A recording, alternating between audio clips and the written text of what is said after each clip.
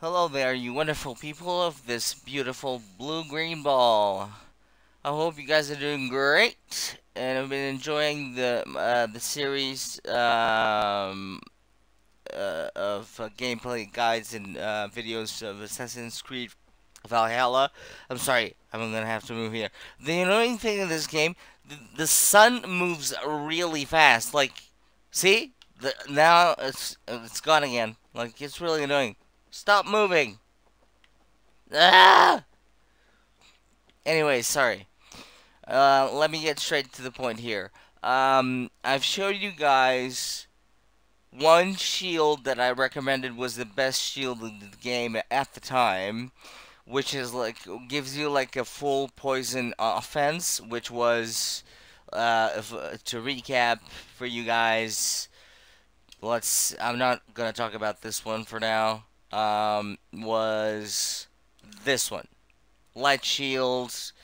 Not a lot of stun, not a lot of block, but you do still have 33% chance of casting a poison cloud. And if I'm not gonna repeat myself too much. If you've seen the previous video about this shield, I describe how the poison cloud works. It's insane. It's huge.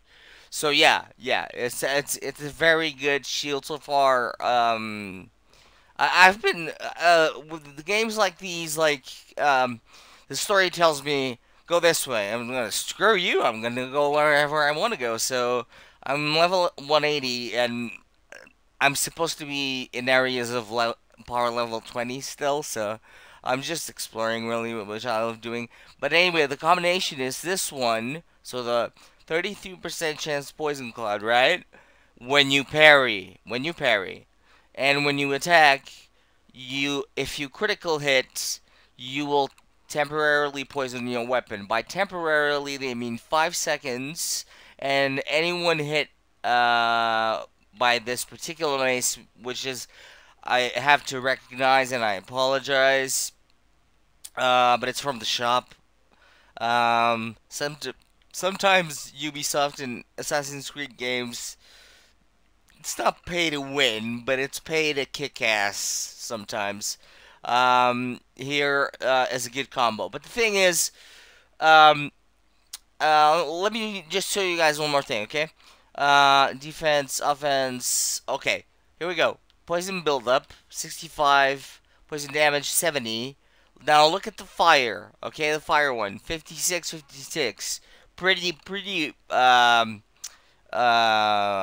numbers in this racket, like Matthew McConaughey says in Wolf of Wall Street, right?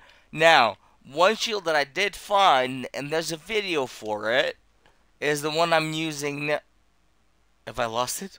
Where's it gone? No! You gotta be joking. Ah, thank God. It's this one right here. Looks pretty cool, right? With the skulls. It actually matches the skulls in the mace, strangely enough. Now, what this one does is pretty much the same thing as Morrigan's guard, except instead of a poison cloud, you get they say small fire, but it's not really that small, to be honest. And just to show you, the chance is the same, cooldown is the same, and but instead of poison, you create fire. Now, if you combine these two, for me right now, this is the best combo. Because when you parry, the thing is that fire damage, and maybe most of you already know this. I didn't know in this game until I tested it. Even with 56, which means that I'm more than 10 points behind poison buildup and damage, I'm still doing more damage when I parry and the circle of fire procs. People are dying like really quickly. Like maybe like when the fire dies out, they'll have like a little tiny bit of health left.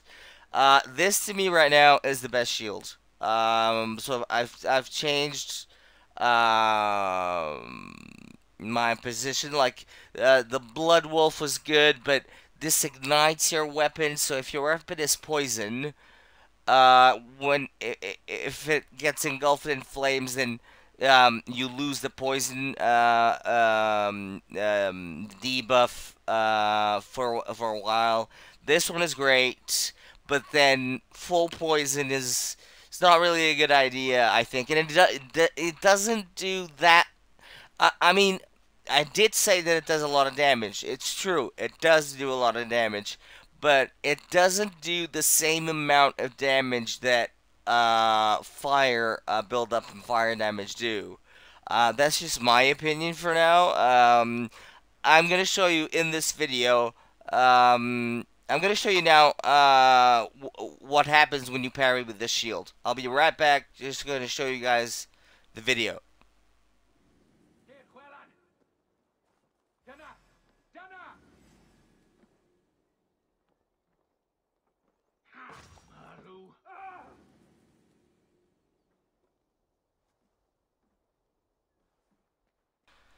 So, I mean, I'll let you guys decide and be the judge of which shield works best for you, because you might not have Mournful Cry, and by that I mean the melee, the poison melee weapon.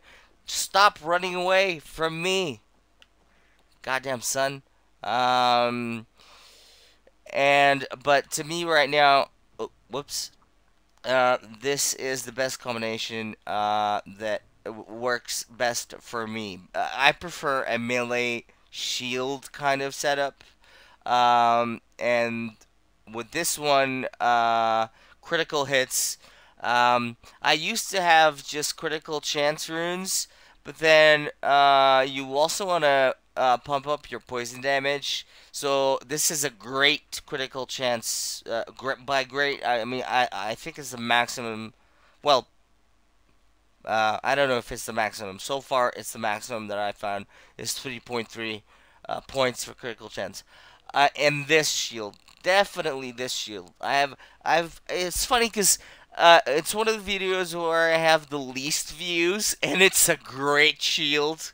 But anyway, as you can see, block 174, stun 161. This is again, of course, the numbers are gonna be higher because it's a heavy shield, right? But anyway, I'll let you guys be the judge of which shield works best for you. If you guys could tell me in the comments, there was someone that commented in this video about the effects of the Morrigan's guard and the chance of emitting the poison cloud.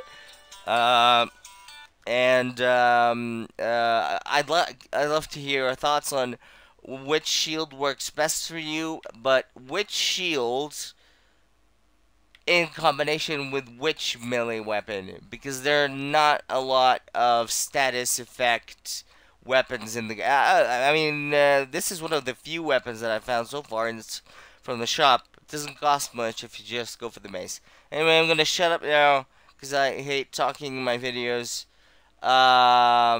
Thank you very much for tuning in. If you guys have been enjoying the series, or if you enjoyed this explanation about this sort of highlight of the Sarcophagus shield and what it does, please do drop a like, subscribe to support the channel. Your encouragement is invaluable. Thank you very much. Have an awesome weekend, and I'll see you guys in the next video.